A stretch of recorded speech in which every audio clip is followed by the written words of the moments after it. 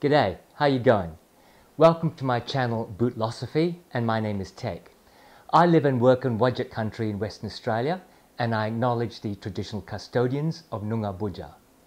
Today I'm looking at Thursday Boot Company's Made in America Vanguard boot.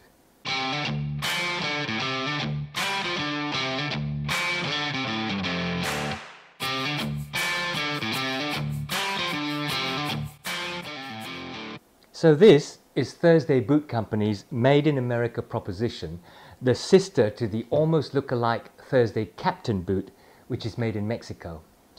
I bought these a year and a half ago, and I have worn them regularly, but not particularly frequently, as beater boots when I needed a pair to go through bad weather, rains, mud, or working in my yard. Like the Captain, this is a service boot pattern with a slight variation in shaft height. Where the Captain is a 6-inch boot, the Vanguard is slightly shorter in the shaft at about 5.5 inches. You wouldn't guess that a half to 3/4 of an inch would look that different, but it does. And while the Captain also has a slight slope to the collar, the Vanguard is cut pretty straight, which increases the visual difference in height.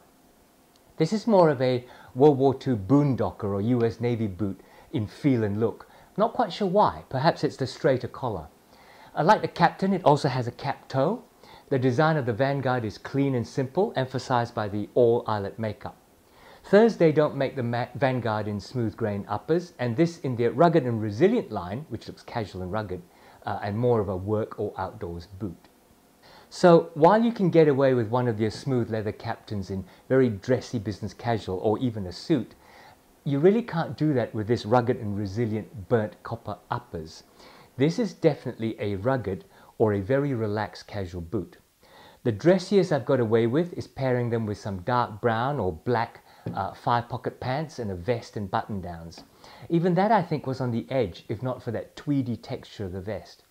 More regularly I'd wear them with heavier dark winter outfits, jeans or heavier twill pants and layered wax jackets and so on. Now let's take a look at the Thursday Boot Company. Thursday were founded in 2014 by Connor Wilson and Nolan Walsh. Wilson and Walsh were 2 MBA students at the time who were personally looking for a boot for themselves that met the dress-cum-service boot aesthetic. They couldn't find a pair at the right quality and at the right price, and having discovered that, they realized they'd found a niche that they could fill. They realized they could make their own boots to the designs they liked at a cost and quality they would themselves buy. So Thursday was born, initially via a Kickstarter campaign.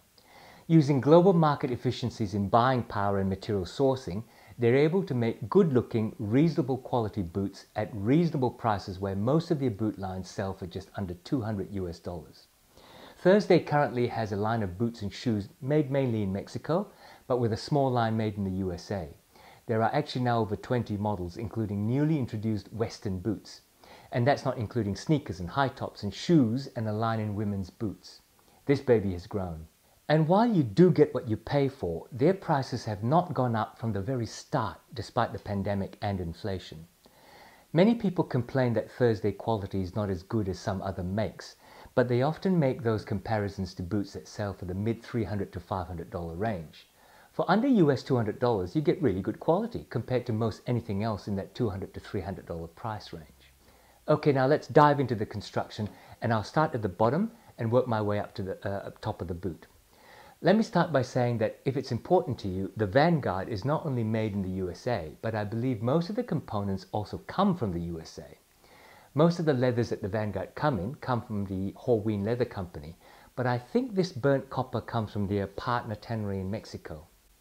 The Vanguard sits on a Thursday proprietary studded sole, very similar to the British and very old Day-Night Company studded sole. I've learned that patents don't really last that long, and since Day-Night invented their rubber studded sole around 1905, their patent on the design is obviously long gone because lots of sole manufacturers and boot companies make similar studded soles. Unlike the Captain version of this sole, I find these a little more rubbery in compound and a little firmer under my feet. They're attached to the uppers using Goodyear welt construction. This is where a strip of leather called the welt goes all the way around the circumference of the boot and is stitched to the turned-in uppers on the inside. The outside edge of the welt is then sewn through the midsole and the outsole, and in this way the 2 different stitches never have stitch holes that go all the way from the outside of the boot to inside the boot. Obviously this makes the boot very water resistant. If you want a detailed explanation of Goodyear welting, check out the video up here. Goodyear welted boots are also soleable and recraftable. A cobbler can stitch through the stitches holding the outsole on, peel the glued outsole off and replace it without damaging the welt or the insole or even touch the uppers. The heels are stacked leather or leatherboard, I'm not sure which. I've been told both, but I can't tell. The heels are topped with a matching day-night-like rubber-studded top lift, and inside the boot, between the outsole and the welt, is a rubber midsole. And in the cavity caused by the 2mm thick welt going around the edge is a cork midsole filler.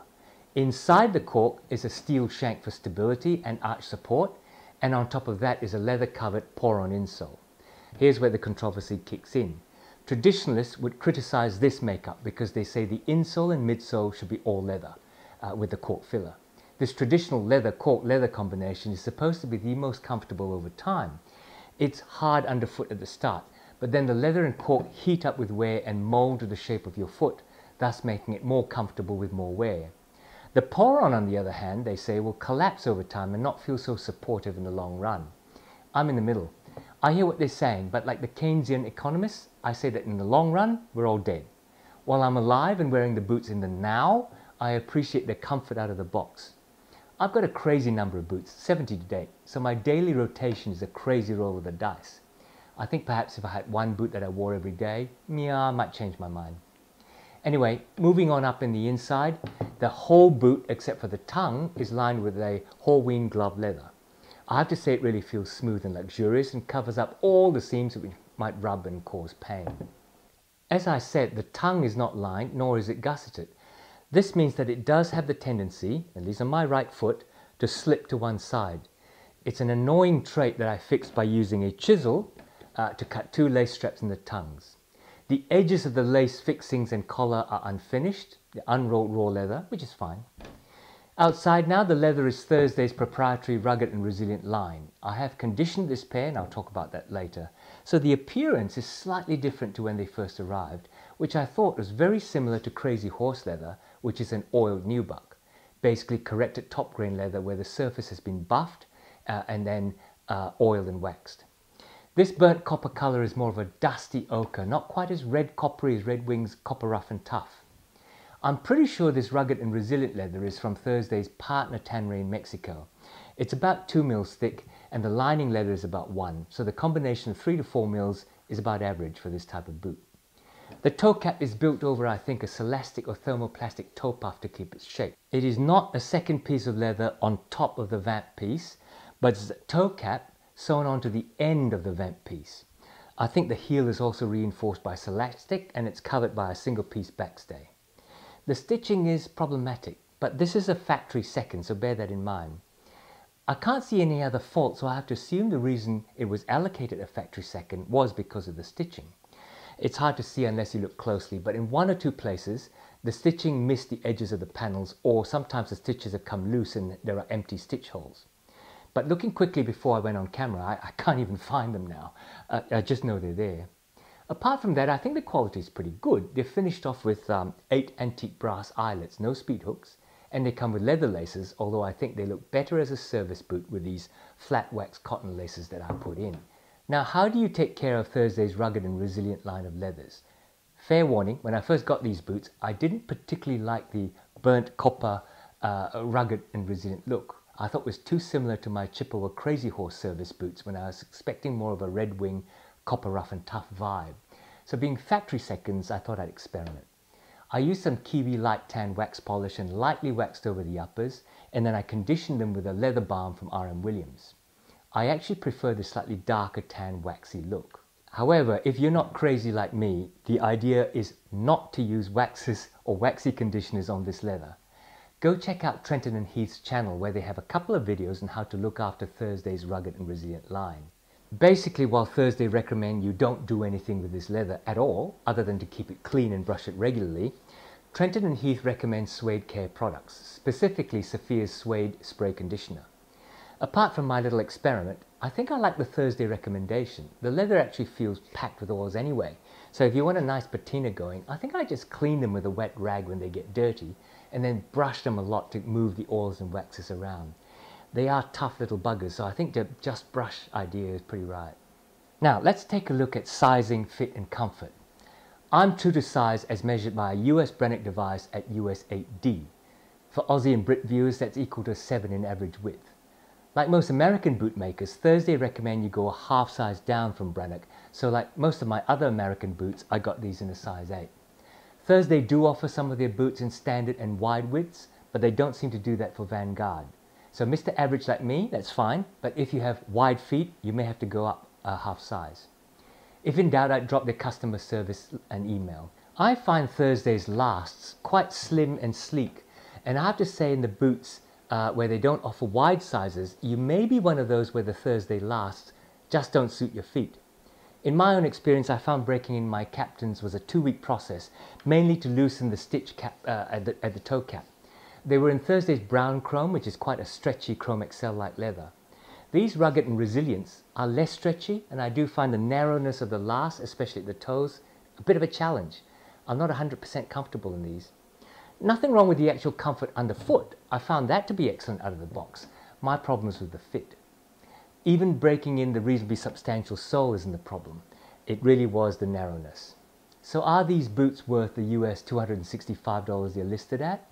First though, this particular pair are factory seconds and I got them for US $199. However, they are listed at full price as $265. I guess you have to compare them with other US made boots in that class of mid 200s. Red Wing Iron ranges around $350 these days. They are, I think, superior in quality against the Vanguard, but that's reflected in that price. To get to the mid 200s, you'd be looking at brands like Helm or Beckett Simonon or the Wolverine Boulevard range. The comparisons are starting to thin out in today's inflationary world. In my honest opinion, I'm not sponsored, I think Thursdays fight well in that category, or at least as good as, if not better than some of those at that mid 200 range. I started by saying with Thursday you get what you pay for. People complain about the man-made materials, but honestly, that's like saying your Toyota compares badly against your neighbor's Mercedes. Come on mate, there's a price difference that tells you why. So there you are. On the plus side, you get the value that's in a mid 200 US dollar boot.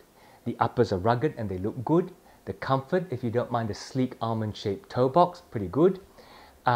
It's Goodyear welted, so gold standard construction methodology. At the beginning of your boot journey, I think this is a good buy. On the con side, if you're American, maybe you can get a more authentically all-American sourced product. If you're not American, it'll do you. I'm not a fan of the sleek toe box, but that's after 70 pairs of boots, because I can now say, when I first got these, I was quite thrilled at the fit. It's just that I know better now. Well, there you have it. What do you think of my review? If you like it, help me out by clicking on the like button below. And if you haven't already, don't forget to subscribe. I've got loads more boot-related videos to come, and from time to time, I'll explore the makers themselves, so stay tuned. Until then, take care, and I'll see you soon.